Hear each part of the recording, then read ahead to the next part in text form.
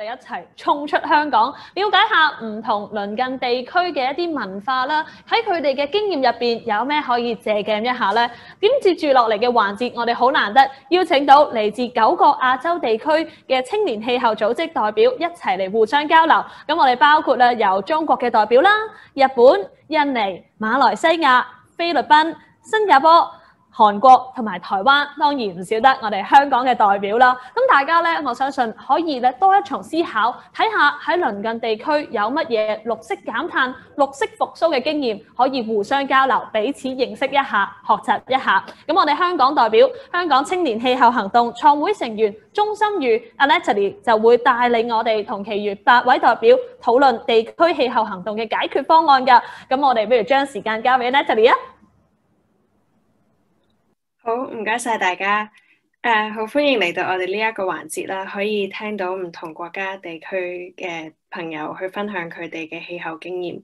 咁因為呢一個 session 咧，大家都係講英文，咁我哋就而家就會轉去用英文。So welcome everyone to our session of youth leaders from different regions sharing on their special personal climate journey. And now I will start off by sharing my own as the founding member of the Hong Kong Youth for Climate Action, HKYCA. So I'll be sharing my screen now.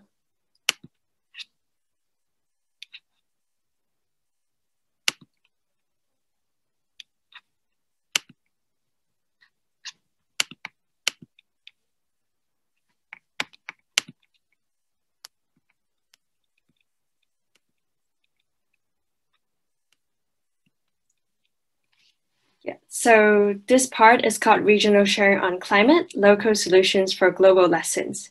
So I'll be speaking on behalf of youths in Hong Kong as the founding member of the Hong Kong Youth for Climate Action. Later on, we'll also be having representatives from different regions across South Asia.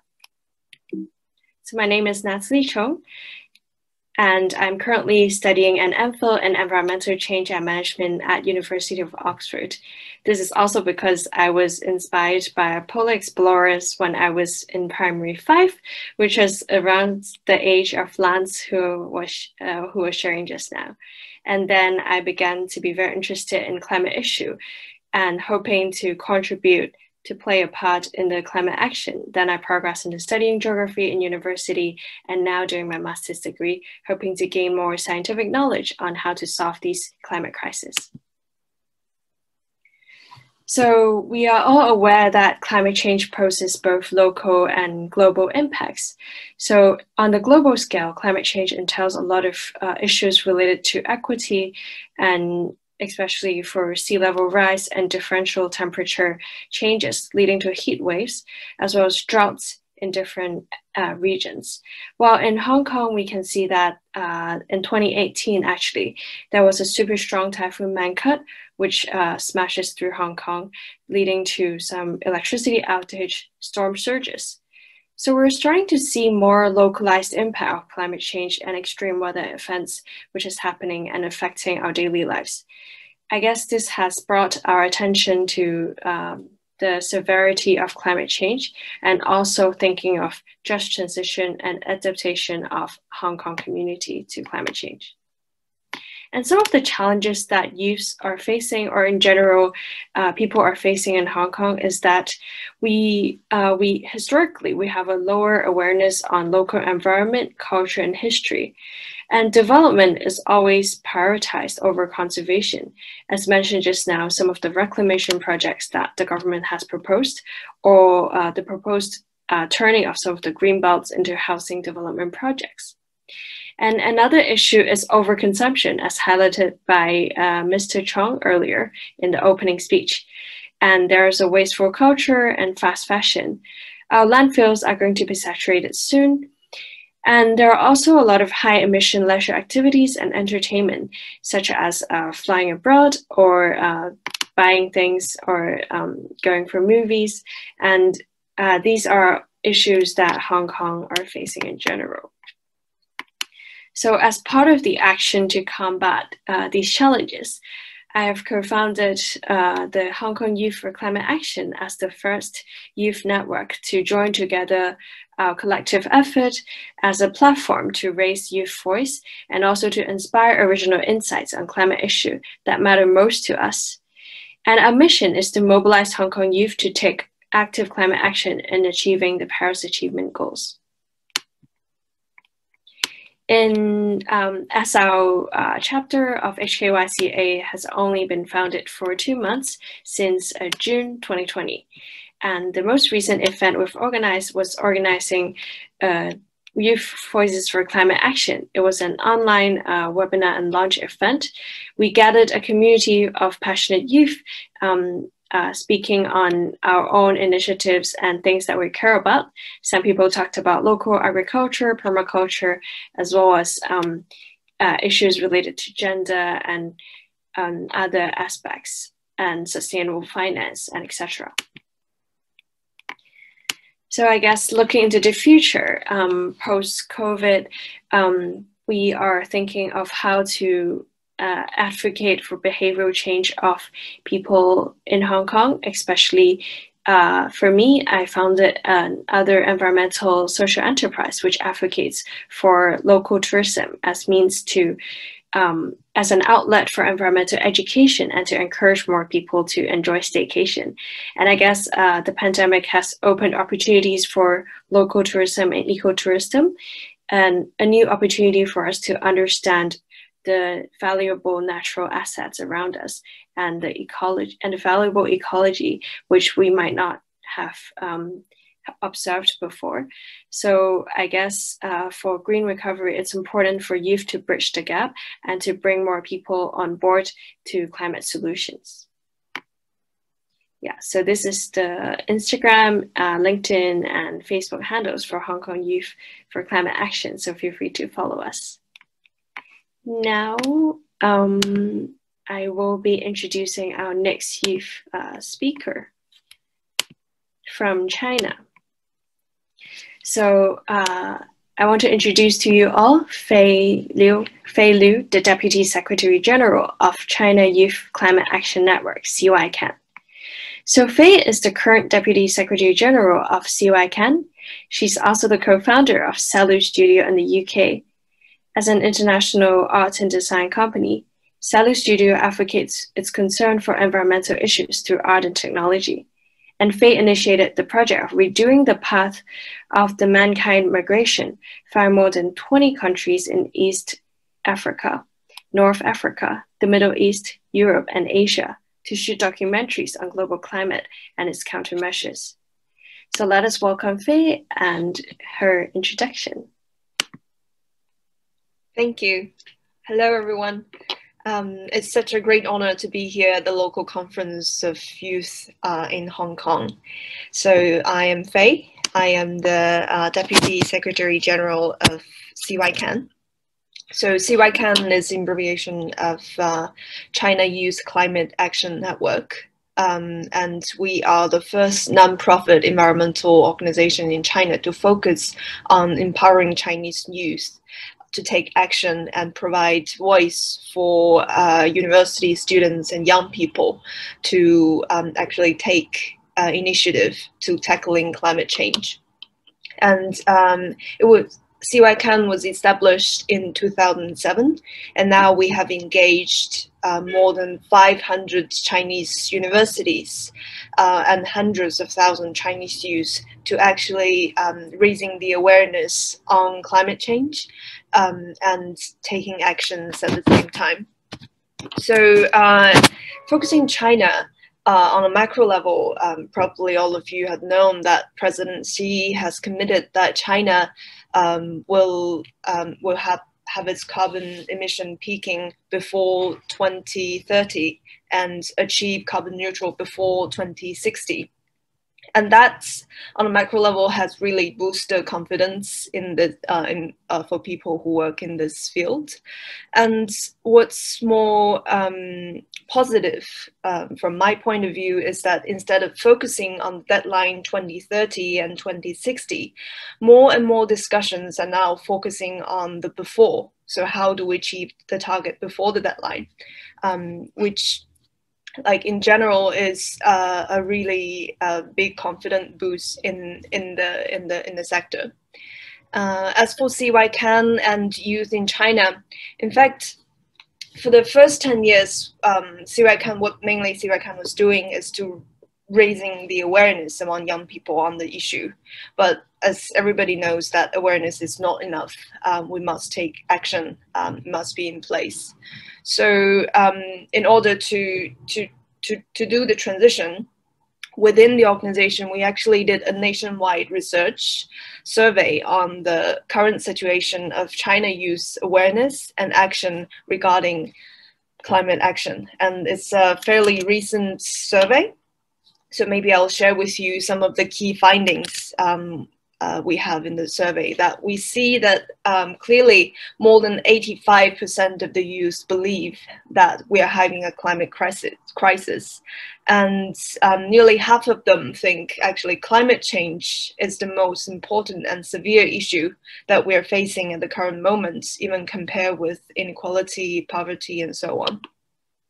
And at the same time, when most people don't relate climate change to themselves as much, because when we're asking them what's the first image or what's the first words that you think of when we talk about climate change, most people would still responding like the melting glaciers and raising temperature, but not much about the current food crisis or to our health or to the weather patterns that we see that is changing, more extreme weathers.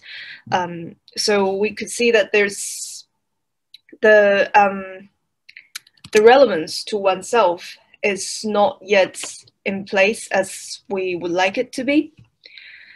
And on the same time, when we work with the younger generation, their favorite channel for getting more information and getting more involved is through documentary. It's much more preferred than the media channels and textbooks. And the most preferred way of taking action is by joining activities and workshops organized by student unions and NGOs. These are the situation for the Chinese university students. So in general, I would say the awareness is there. Knowledge needs to be updated. We need to build the relevance with like the individual. And there's also a lack of action in the daily life. And then how should we engage them? That's the question we ask ourselves constantly, more and more engaging them to take action. So what right now we're trying to build the relevance and spreading knowledge in their preferred way. So first we're launching a campaign called the Let's Make the Tradition Be Popular Again, using mini documentaries about our traditional lifestyle in our grandparents' generation, and make the connection with what everybody is talking about these days is a zero waste lifestyle and also sustainable lifestyle. Rather than seeing it as a Western movement, we see it in our tradition and find the tradition in our own home and see what the younger generation wants to keep, and also stimulate this cross-generation conversations. So that's the first thing we do, is to find the connection with the youth in their daily life and learning and pass on our own traditions in China. And number two is that since people like workshops, we are also organizing more workshops related to sustainable life. So we have these like small camps, like 5 days to practice zero waste, plant-based diets, minimalism, and so on. And put these concepts into the workshops. And the people we're choosing to attend the workshops, we would call them actually the center of the communities in universities or in their own compound. And we want to train the trainers in order for them to be their own their own center and then empowering them to spread the message with their own community by organizing similar events. And we also provide support for that. And thirdly, especially for young college students, what they care about the most is to find a meaningful and interesting job. So far, not much focus is in the climate and sustainable development area. What we're doing now is by building a platform, an employment platform, gathering organizations, social enterprises, and commercial business who are active in the carbon and climate and sustainable development sector to really engage them, to make them focus on this sector. Yeah. Thank you so much, Faye, for sharing, because we're running a bit short on time. So do you mind if we move on to the next speaker? Sure. Yeah, sorry about that. But but we'll have more time in the breakout room so you can share further with participants interested. And next, we'll move on to Allison Yunzi Lin from Japan. She's a climate activist of Lcoy Japan and Climate Youth Japan, CYJ. So Allison is a climate justice activist working as the international outreach lead for Fridays for Future Japan and Climate Youth Japan. She has experience in researching, lobbying, and striking to engage the Japanese public and government in more ambitious climate change countermeasures. So let us now welcome Allison to share her stories. Allison, please. Thank you, Natalie, for the introduction. I'll start sharing my screen. Wait. Okay. So thank you for the introduction. I'm Allison from Japan, and I will be talking about some regional action going on in Japan. So I will be getting started right away by starting to talk about the effects of climate change in Japan. So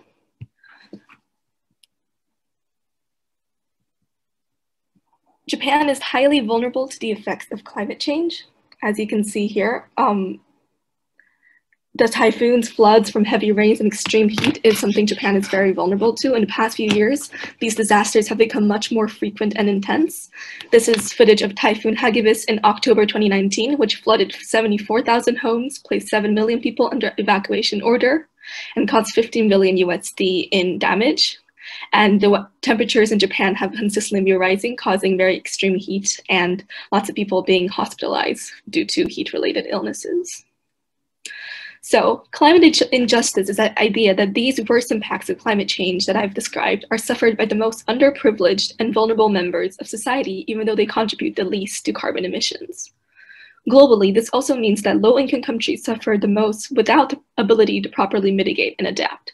As a high-income country, I believe that Japan has both the ability and responsibility to push for these strong climate policies to counter the worst effects of climate change. After all, when you have a bathtub that's overflowing with water, you don't keep mopping up the water, you try to turn off the tap. This is a similar analogy we can use for climate change. As extreme weather patterns intensify, the only real solution we have is to tackle the underlying cause of global warming. However, this is far from the case in Japan. Japan's climate policies have long ignored the damage of climate change and rely heavily on fossil fuels. In fact, coal, oil, and gas is projected for about 50% of the energy mix by 2030. Currently, Japan is still planning on building around 22 coal-burning power plants around the country in the next 5 years. It has also been criticized, Japan's climate policies have been criticized as being highly inefficient by many different scientists, such as the Climate Action Tracker, a think tank. And it predicts that if every country had similar policies as Japan, then global warming would reach perhaps 4 degrees. In Japan, though, young people have been a small but insistent force to demand political action for climate change. In particular, I want to talk about the work of one climate organization that I work with, which is Fridays for Future Japan.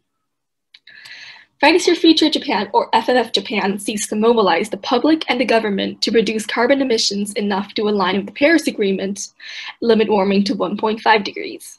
I like to think of our efforts, which is some geared towards the public and some geared towards the government, as rolling a snowball. Hopefully they'll build onto each other until become an unstoppable force.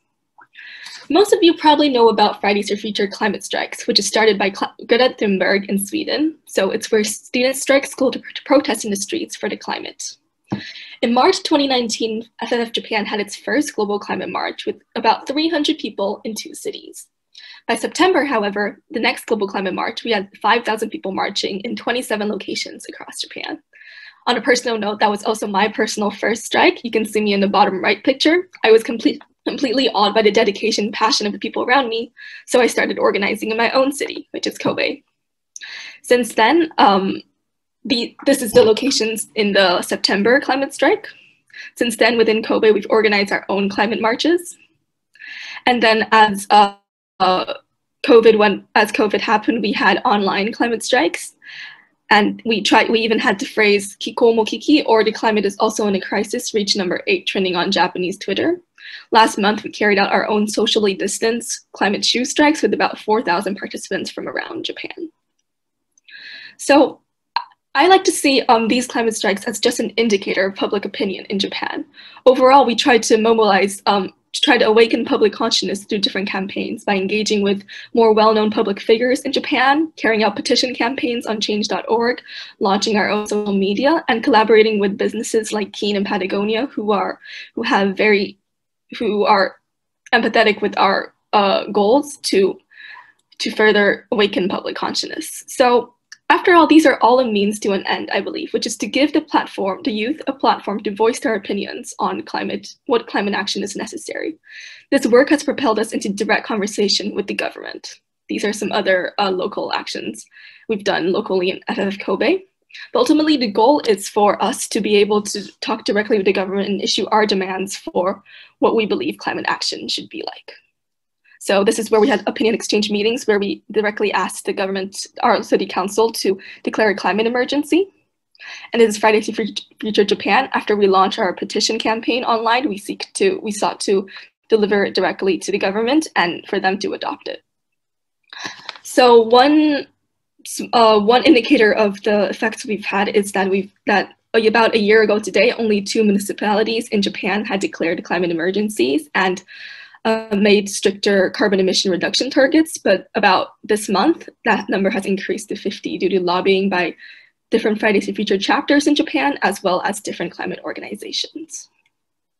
So, the expectation is that a vaccine will hopefully be developed in the next few months. As we return to pre-pandemic levels of industrial activity, I think the concept of a green recovery is more important than ever. The decisions that the government make will have long-lasting effects about which industries to invest in will have long-lasting effects on our future. Also, there are so many parallels that can be drawn between our response to the pandemic and the topic of climate justice. Even though a crisis can affect everyone, it is the most vulnerable members in our society who face the worst effects. So, recently, the Japanese government, like Faye mentioned about China, has declared that it will reduce greenhouse gas emissions to net zero by 2050, which is belated but a very good first step. Fridays for Future Japan will, of course, and all other youth organizations and climate organizations will work to make sure that this isn't just, like Faye said, a faraway goal, but that they're taking concrete steps right now to phase out coal and introduce renewables on a large scale. Thank you so much for sharing, Allison. Please finish this graphic and then we can move on. So lastly, I think because we're at Lcoy, the local conference of youth, I wanted to share what I think are the key strengths and drawbacks of advocating for climate justice as a young person. So the good part is at our age, we have the moral authority on this issue. We haven't contributed to the policies that are polluting our world and polluting industries and polluting policies.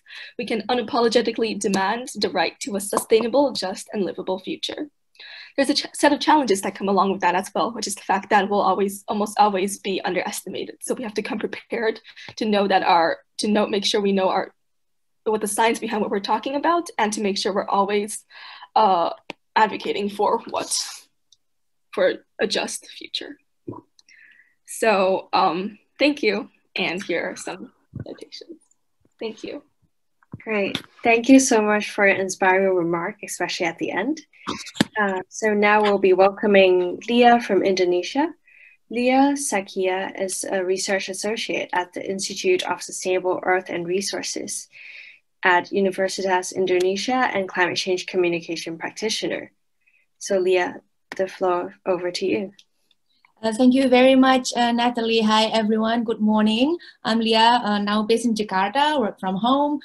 So happy to be here, and I'm going to share some materials about climate change communication and how the importance of targeting the right audience for campaigning for climate actions.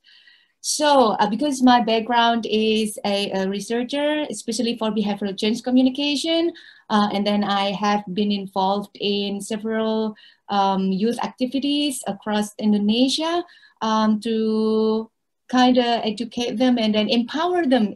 That's the most important thing, empower them to know that they have a power to create change, both in their society, their neighborhood, or also nationwide. So I've also worked for the government as well. So I have, have some awareness of how difficult it is in the policy level to move things forward. There are political issue and then economic interest involved in that. So while I'm also still have connection with the government, I also very passionate about working with youth in Indonesia, especially from different areas in Indonesia. As you see that, Indonesia has the 4th largest population in the world. And then we are in the top 10, always in the top 10 of global emitters right now every year. And then we have 17,558 islands. It's a bit difficult to pronounce. And we have also different cultures and languages. So we're very diverse in terms of communities, cultures, as well as understanding about climate change. So that's what we need to know before we conduct such campaigns to not only raise awareness, but encourage them to take a real action. And if you have heard that, Indonesia experienced a lot of mega fires, our neighbors might can witness that as well, because you experience the impacts like the Singaporeans and the Malaysians. And we also have a lot of disasters related to climate change. And a lot of people are vulnerable, especially in the eastern area of Indonesia, the small islands. Also because we have a lot of islands, a lot of people live in the coastal areas where, combined with the excessive underground water extractions, it really creates a lot of disasters on the coastline. So we're very vulnerable on climate change. We emit quite a lot and potentially will be way more, because right now the energy sector is not very climate friendly. We are planning to double our coal power plants in Indonesia, and then we're planning to clear more land as a way to, a quick recovery from the pandemic. So if we're not very concerned about this, and then we don't watch this very closely, and then demand the government to take more actions on this, it will be very difficult. And especially when in Indonesia, we have direct elections for the president, as well as for the 500 local governments, cities, province. It's very important as well to educate the public that the role of government is important. So that's why we need to encourage them not only changing individually, but also trying to move the to make more political participation stronger. So as you see that we need to understand the level of understanding of the people and the perception of people before we're trying to make them do some actions.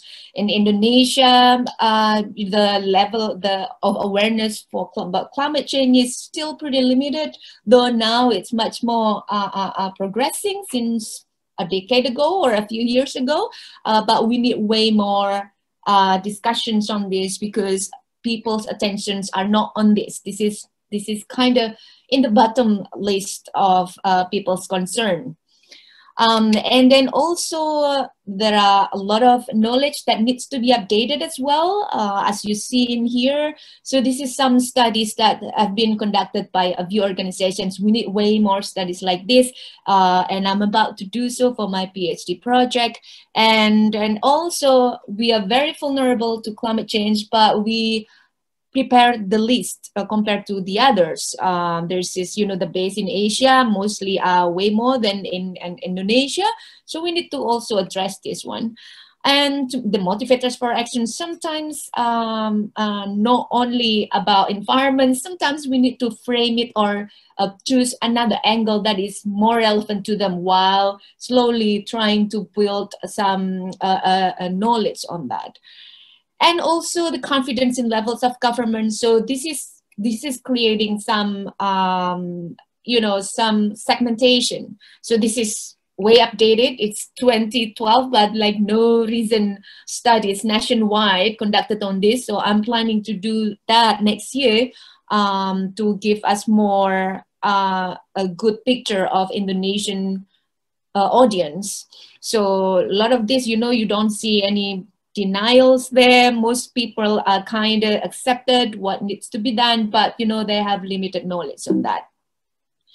And if we compare it to America's case, it's different. And then I'm sure in your country is also different. So we need to have this kind of studies to make our message, more receptive by them. Because climate change is actually a communication emergency. And one media expert here said that it's possible to make it important, but hard to make it interesting. And people now, with all the distractions, they need something that grab their attention. In Indonesia, because we are mostly a society that holds on tradition and then also religion, the role of religious leaders and community leaders are important. So that's I think one of the key opinion leaders that we need to hold. Other than the celebrities. The celebrities also started to influence the public in general through making movies that played in cinemas, not only documentary movies. So they started to have some impacts, but a good study needs to be conducted to know objectively what the impacts are to people's mind. And we also need to understand the barriers to response. Yes, thank you so much, Leah. But unfortunately, time is about. If I can get 30 seconds, is that okay? Maybe wrap up. So now we have all these traditions in Indonesia that we need to try to bring it again to people that this is actually climate friendly, and then this is one of the Youth for Climate Camp Indonesia where we empower them to choose their own action, whether they go to the street for Fridays for Future, or they cook, or they write, or they sing, or they make TikTok videos. So it's up to them, as long as we empower them and we really monitor their progress over time, how many participants they impacted, how many artworks they created. It actually can go hand in hand. And also not to forget that we ask them to also meet the governments as well. We make the governments as the keynote listener instead of keynote speakers, and the youth who are the one who is demanding. So that's what we need to do. And then hopefully by gathering all all here people, activists from other countries as well, I think we can combine forces to make this more widely learning from best practices from other countries. Thank you so much. Yeah, thank you so much for sharing, Leah. Get smart, get active. We'll definitely follow your advice. And now we'll move on to representative from Malaysia, Lhavanya. She's a Malaysian youth delegation, the co-focal point of Malaysia Youth Delegation. Lhavanya has been involved in climate change policy for the past 4 years, since she got involved with MYD, and she attended COP23 in 2007, 2017, and the Intersessional in Bangkok in 2018 as youth delegate. So may we now welcome Lhavanya.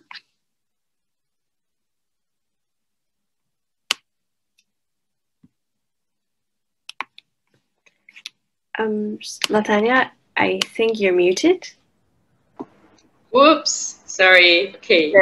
Thank you for reminding me, and I'm so excited to be here this morning and to be able to share from Malaysia with a Southeast Asian audience. In Malaysia, I found that a lot of our challenges were also resonated a lot with the Indonesian speaker, Leah. MYD, we are a youth climate change NGO that works specifically on policy making, climate change and policy. And we do this by advocacy through lobbying the government and trying to increase the youth agenda at the policy making level. Because what we've seen, and I'm sure a lot of you all can identify with this as well, is that the political elites tend to be the gatekeepers to political improvement and policy change. And what they want is oftentimes very different from what we want, because we're talking about people less than 30 versus people who are in their 50s, 60s, and 70s. So for example, one of our ex-Prime Minister, he wanted to implement a third national car. A third national car, not the first, not the second, but the third. And he had also been talking about this. He implemented the first national car back in, well, when I was born, 20 plus years ago. So their agendas haven't changed, but for youth like us, we want other things, right? We want flexi working hours, we want better public transport, better minimum wage, etc. So policies like that, for us to represent our thoughts at the policy making level is really, really important. And I think as a youth, I felt this in the past, and I'm sure many of you have, you feel very frustrated because you can't seem to do anything, you can't seem to make changes, and as an individual, how do you make a difference to something as big as climate change, you know? So if you guys have had a similar issue, or you've felt something similar, maybe you can leave me a thumbs up reaction in your little box. And people watching the FB Live can drop their comments about how they have felt in their journey to address climate change. So related to this, I also work with Bersih, which means clean in our national language. We work towards electoral reform and democracy. And ever since working with them, I've realized that climate change issues and democracy or environmental issues really go hand in hand with democracy and direct representation of the people's voice in policy making. So just to illustrate one example, right now we are under movement control order in the Klang Valley. So we're talking about a population of about 8 million people who are supposed to stay at home. And over the past month or so, we've been having repeated water cuts because of pollution of different rivers at different points of time. And at any one time, we're having people going for 7 days without water. People, and the population that's affected, we're talking about like 5 million people who don't get water or who get very little water. And this is during a movement control order when you're supposed to stay at home. So instead you have people lining up outside at water trucks to get water. So this was because various factories have been polluting the river. And when they investigated, they found that these factories have been operating without licenses, built without permission of the local councils. And in some cases, the factory was a repeat offender of polluting the river.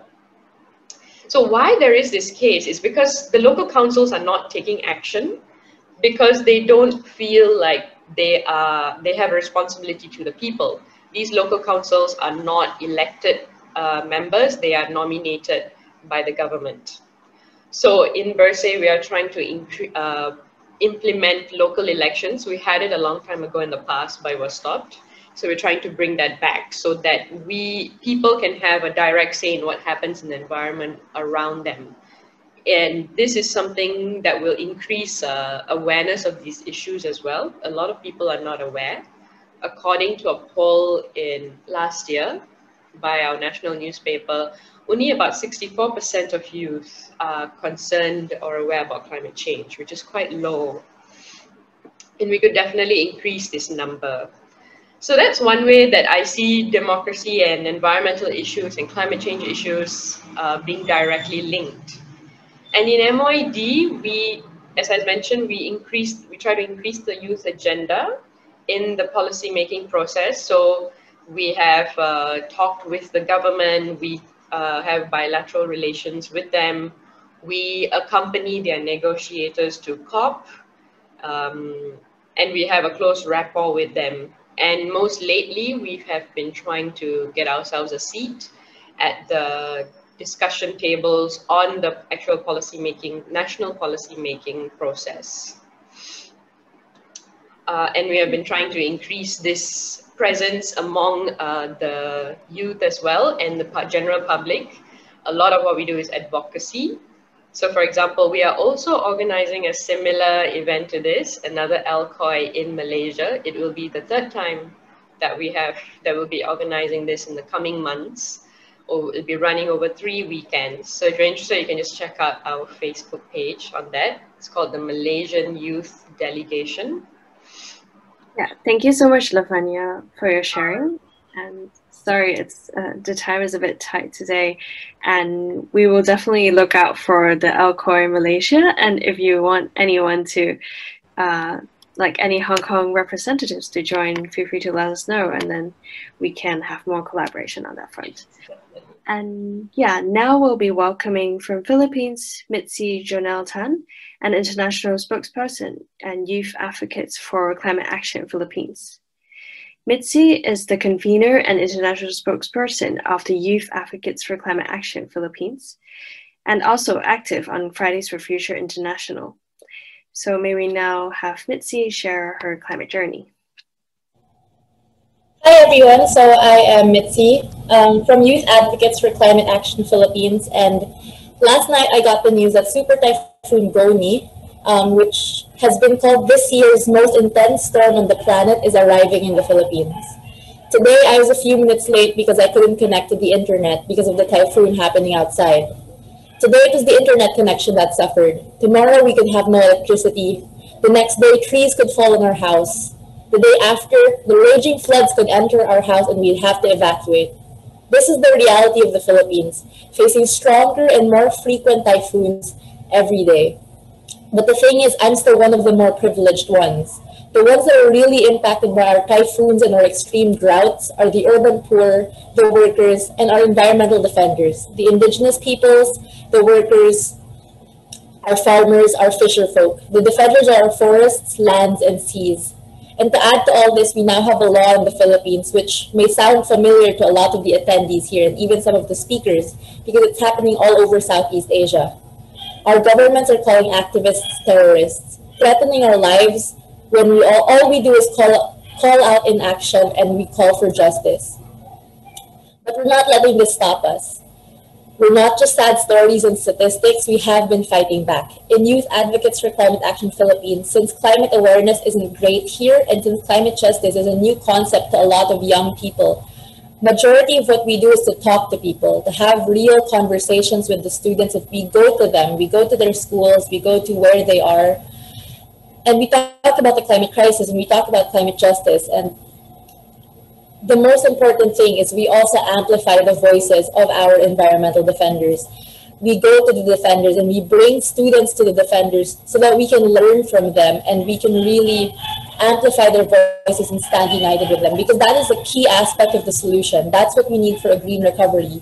We need to amplify the voices of those in the front lines and stand united with them. Any program for a just and green recovery needs active consultation and participation of the different sectors of society. And this is what we've been trying to do. Although COVID-19 has put a stop to a lot of our efforts because we're not allowed to go outside and go to people. But before the pandemic, and now we're trying to do it online, but it is difficult. We've been consulting people, we've been asking scientists and experts, but also those who have been fighting for the environment for so long. we've been asking them what their thoughts of a green recovery are, and we've been compiling all this together, and we've been talking to policymakers, and that's what is so important for a green and just recovery, making sure that all sectors of society, especially the youth, are represented and are actively participating. And to be able to actively participate, they need climate education. And a lot of people in the Philippines, well, first, education isn't exactly easy to have here. Like, not everyone has access to quality education. And for a lot of the youth who do have education, our climate science, how climate change is taught to us, is very westernized and alienating and foreign, full of technical terms that alienate the Filipino youth. And this is something that with my conversations with people across Asia, it seems to be something that's happening everywhere. And that's what we really need to make sure to do. We have to make sure that we own our struggle. Us as Asians, us as wherever country we're from, we own our climate justice struggle. We own our climate justice movement, and it's not a Western movement that we copy paste here. But it's also important to make sure that we collaborate with everyone across the world, because really we are solving a global and systemic problem. So we need a global and systemic solution of the entire world, of the entire youth connecting with one another and really resisting as one planet, because this is such a huge problem that we're dealing with. It can be so overwhelming, but history has told us that people's movements, they work. They always win. It takes long, and that's the hard part with the climate crisis, because we have a deadline, but it's not impossible. And really, if anyone can do the impossible, it's us, it's the youth, and we're always going to be able to do it as long as we work with the masses, we work with the environmental defenders and the people in the front lines.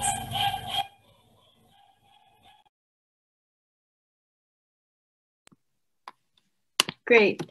Thank you so much for your sharing. It's very inspiring, and we hope to see more collaboration, and best wishes to the typhoon. Hope it will not create too much damages and sufferings. And now we'll move on to our Singaporean representative, Lastrina, the co-founder of Singapore Youth for Climate Action. So Lastrina is the co-founder of SYCA, and she's primarily interested in climate issues and how people respond to climate impacts. Let us welcome Lastrina now with her very cool background. Thank you, Natalie, and hi everyone over Zoom and also on Facebook. So I'm Lastrina, co-founder of Singapore Youth for Climate Action, and I'm excited to be here sharing with you some of my perspectives on climate change. So we've heard from speakers from Hong Kong, from China, Japan, Indonesia, Malaysia, Philippines, and for me right now, I'll be focusing on Singapore. So let me just share with you my screen. All right, so if you can see my screen, do give me a thumbs up. Okay, all right, so for today's sharing, so I'll keep note that it's 5 minutes during the panel session, and I'll really focus on local solutions that's happening in Singapore right here, and I'll keep the presentation specific to these 3 points. Right, so a specific challenge rising in my community, how do young people respond to this challenge, and what are some of the lessons that we hope everyone here, all the youths here, can learn in order to achieve a green recovery.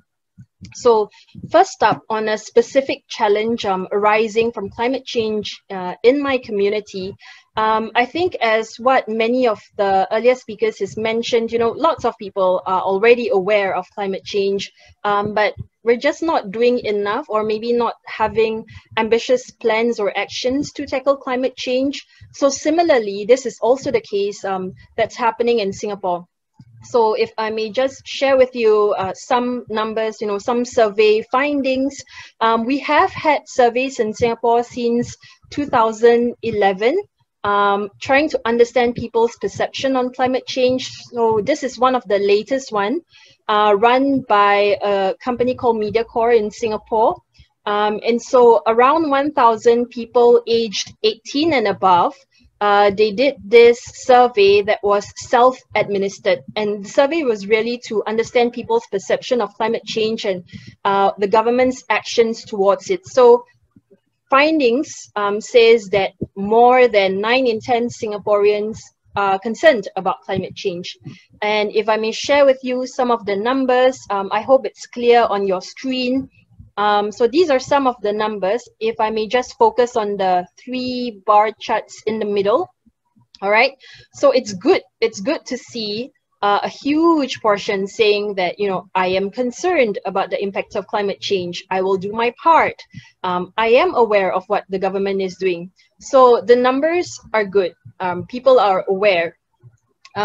Similarly, another perception survey findings was also published later on in 2019. So the other one was in August.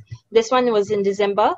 And there was also similar findings. So this time around, it's also about 1,000 Singapore residents. But the format of the research method was a bit different. This time around, it was aged 15 and above, and it was face-to-face interviews. But, you know, again, the findings say similar issues or similar highlights. So these 4 points were highlighted. There is higher public awareness, there's strong support to shift to low carbon economy, more individuals are taking climate actions, and that collective action is needed. But again, remember, awareness and action is not the same thing, right? So when people say that they are ready to take climate-friendly actions, what kind of climate actions are we talking about? So from the survey, all right, so as you can see, the kind of actions that's being highlighted, it's really simple actions that individual can do. There's obviously, you know, there's nothing wrong with these, right? This is considered a climate action as well, right? But I think when we're talking about impacts and reducing tons of carbon emission, do you think switching off electrical appliance, conserving water, reducing food wastage at the individual level, what kind of impact can that make or can that result in? So perhaps when we look at things from that perspective, more needs to be done, right? So then how are young people in my community responding to it, responding to this challenge of how do we move from awareness to encouraging people to take more ambitious actions? Okay, so I'm just going to highlight 3 initiatives or 3 things that's happening in Singapore. Just going very broad on this as well. Okay, so one idea or one activity that's happening in Singapore right now is that we have a community called Singapore Youth for Climate Action. This is the group that I co-founded in 2015. I know some of the earlier speakers also shared that they co-founded some organizations. I believe many of those organizations are legally registered. For SYCA, we are not. So we're a community of people which are volunteer-led, volunteer-run. And what we do is we focus on activities that build climate awareness and empower people. So we do things like organizing learning workshops or giving climate talks. And when there's opportunities, we also send people to the UN Climate Change Conference. So this is just, you know, one initiative that's happening in Singapore. Another one that's happening, so we also have another group called SG Climate Rally. So if you search for this group name in Google, you'll see that in 2019, they were the ones who organized Singapore's first climate rally. And it was at a park and more than 2,000 people turned up for it. It was great. And it showed it was a very visual presentation of the number of people who really wanted to push for more climate ambition. And I just wanted to highlight this current campaign that they have, which I find, I would say, interesting in the sense that it leverages on social media and also encourages people to reimagine our future, something that youths in other countries can perhaps consider doing as well. The third and last example that I wanted to share is this Instagram account run by this young person called Jihye. So she uses the URL or the Instagram account named The Weird and Wild. So what Chien does is she takes big topics like big climate change, sustainability topics, and she breaks them down into smaller bite-sized informations, and she translates them into visually interesting infographics. So I encourage you to check out her Instagram, do give her a follow, and perhaps see how you can also do this in your country or in your community context. And so this brings me to my last section of my sharing for the panel. What is the lesson for other youths to learn from this, right, in order to achieve green recovery? So I know you've heard from many speakers already, and we also still have 2 more speakers later. So I just thought of just summarizing what I'm hearing from everyone, and also I feel something that is reflected in the Singapore's context. So it's ABC. There is a need for us to build awareness, and build awareness is not just, building awareness from the government perspective, but also it has to be ground up. We talk about building the movement. So building the movement in this case, so I am someone who truly believes in the power of volunteerism, and also just, self-organizing. And I believe this has to happen from the ground up, and that's where we can create systemic change progressively, and see collective action. So the kind of collective action I'm talking about, it's not just, all the green groups come together and let's push for a more ambitious policy. And it's not just about, government and state board agencies coming together to push for more top-down approach. The kind of collective action I'm talking about is really, to have that community collaborative approach where various stakeholders from different parts of the community come together to take action. And I hope having this ABC step as a summary page of sorts would be helpful for you to also reflect upon in your community context. So that's it from my end. If you're interested to hear more, especially what Singapore has been doing this year, feel free to ask me later in the breakout session. Thank you. Awesome. Thank you so much for your sharing. And now we move on to our representative from South Korea, Jihye Lee, Project Manager of Green Environment Youth Korea, GEYK. Jihye is the Project Manager of Research Study in GEYK, and she's majoring in Environmental Science and Ecological Engineering at Korea University. So maybe we now welcome Jihye for her sharing.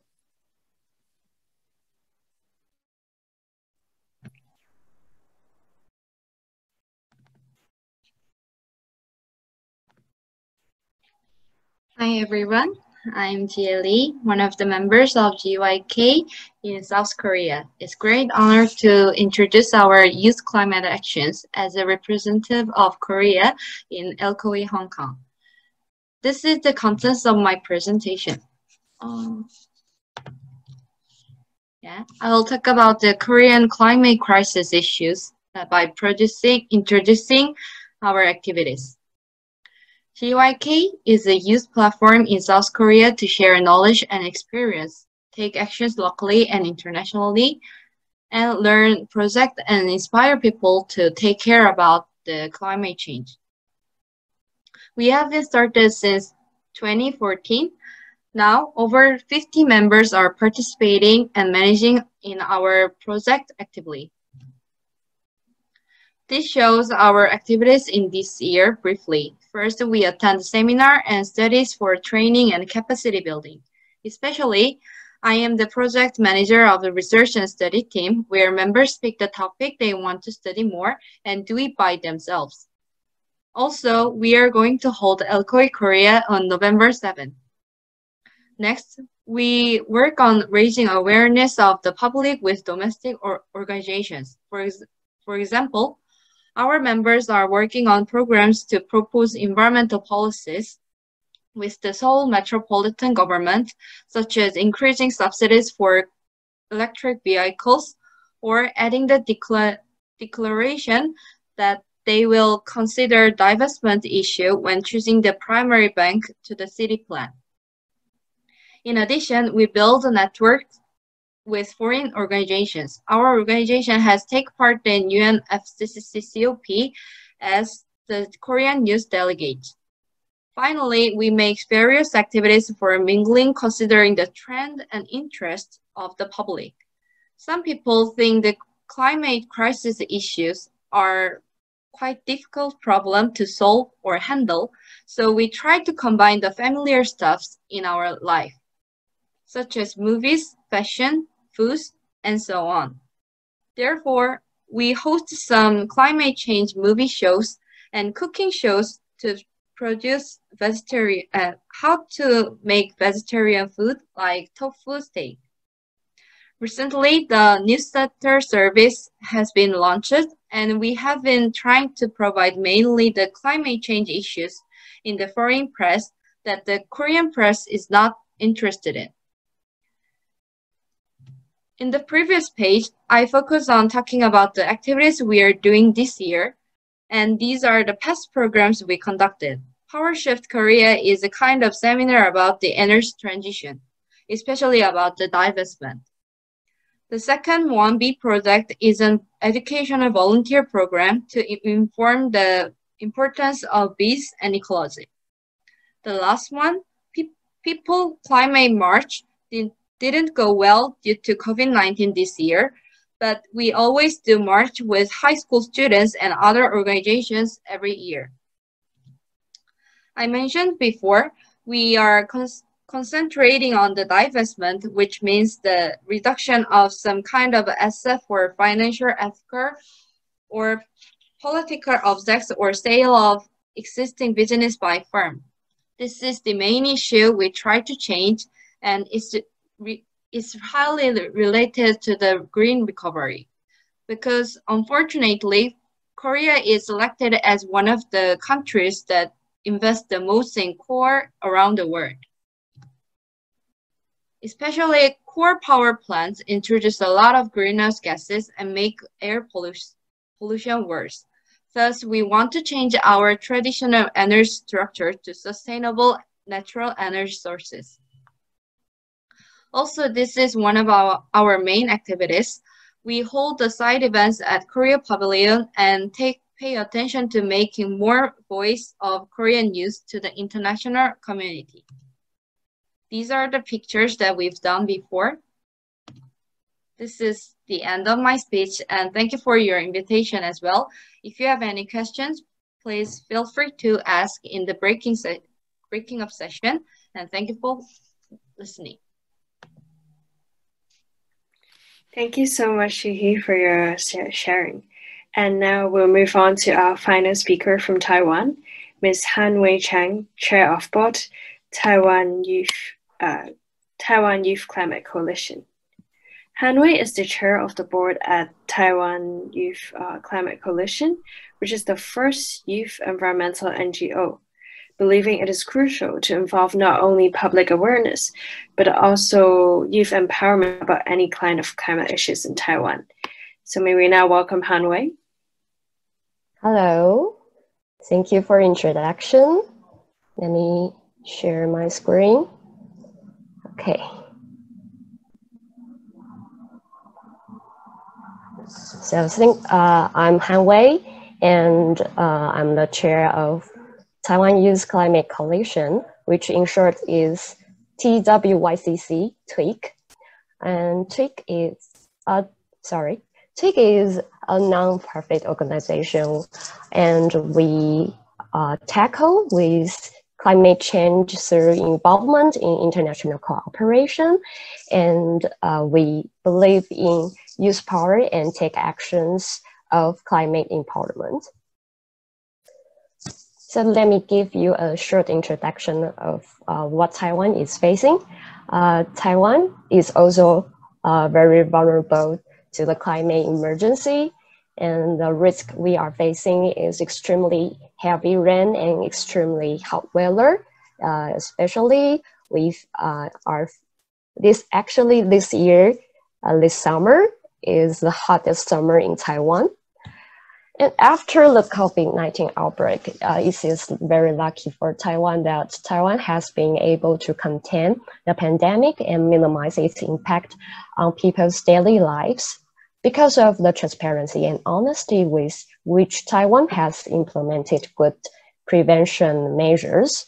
However, the postpone of COP26 is not a good news for TWYC and activists and climate activists in Taiwan, because it is difficult for us to like sharing our experience in person. So we're figuring out how to keep connecting to youth climate networks.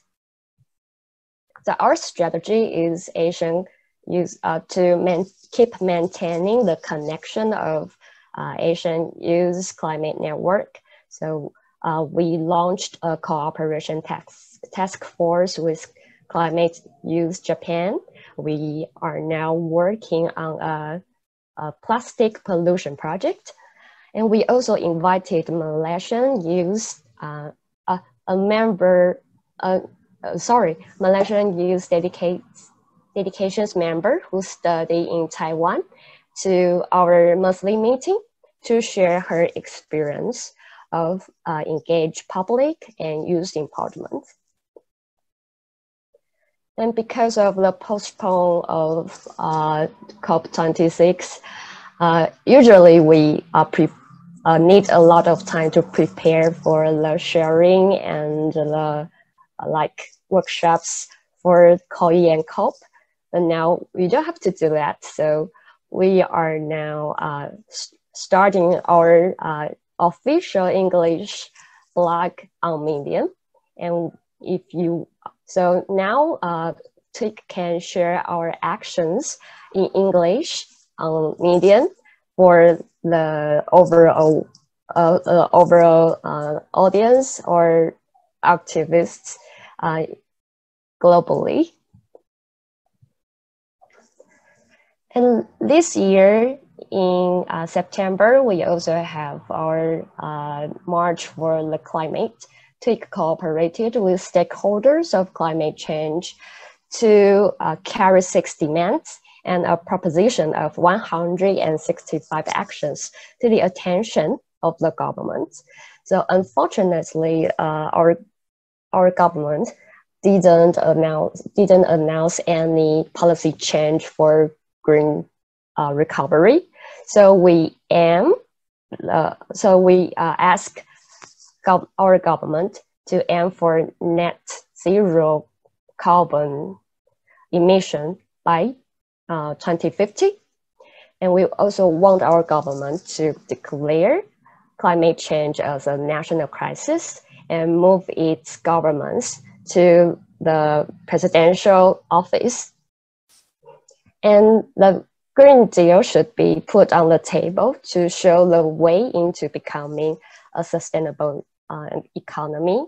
And of course, it's very important to cooperate with our government to raise awareness and educate people on climate change. And so the last but not least, more research funding and policy driven by science is very important for Taiwan now, because if we don't know the possible risk for Taiwan, and we cannot have good plan to do the green recovery.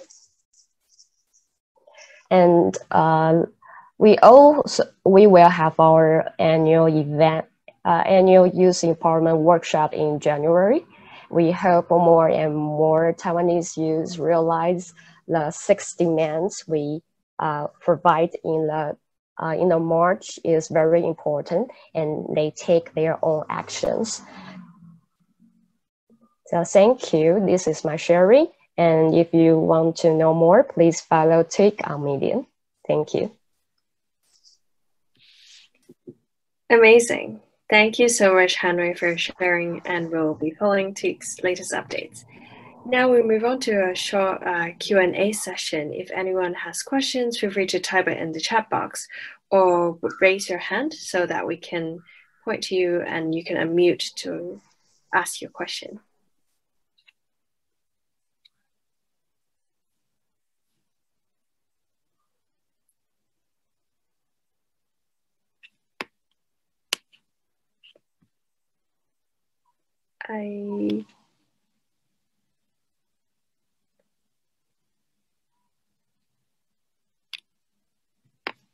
I see one hands up. Arushi, do you want to ask a question? Yes, please. Hi. Thank you, everyone, for your amazing sharing. I just have a question. I mean, anyone can answer. What is one immediate step that the youth, like someone like me, I'm in Hong Kong, I'm not part of any organization.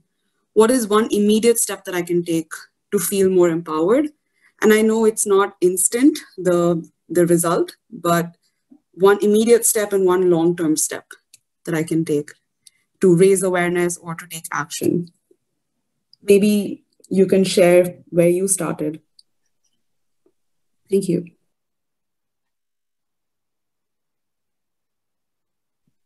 Yeah, any speaker, feel free to go ahead. I would say that the immediate step to take to feel empowered is to definitely join the Hong Kong climate team. That'll be the best way to join them, and they'll be able to help you and provide you with whatever resources you would need to make a difference.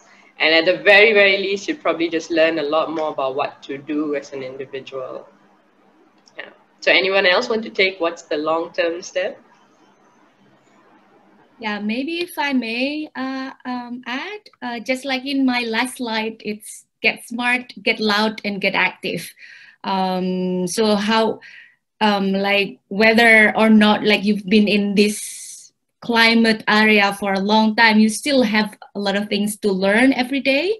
So it's very important to like understand more about the subject, like following all the Instagram accounts or Twitter accounts of climate scientists, climate activists. I think that's the first step you can do right now. And then by that, and then we need to get loud more so that, you know, the governments heard our actions, because a lot of policymakers, they say, well, my constituents didn't want more climate actions. It's maybe because we don't really voice it enough. So if like we can get enough people to voice it, it can put pressure to the government, especially the case in Indonesia where the leaders are elected by the people. And then get active, just like make movement, like what Lastrina said, just start it right now, the movement. Thank you.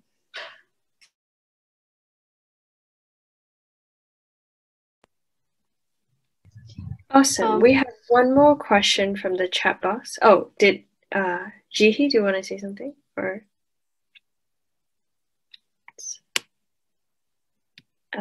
yeah, so we have one more question in the chat box saying that want to ask, what is the Bali tradition that helps reduce the carbon that Leah mentioned?